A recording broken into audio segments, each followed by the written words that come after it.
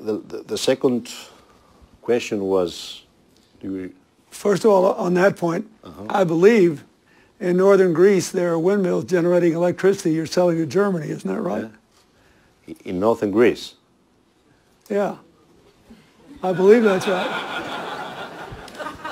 Anyway, let me ask you another question. What about the, let's flow this energy thing.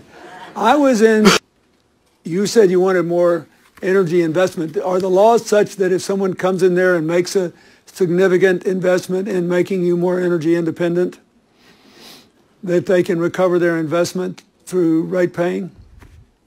I mean, can they, if we bring the investors there, have they got a way to get their money back? Because they could put a lot of people to work.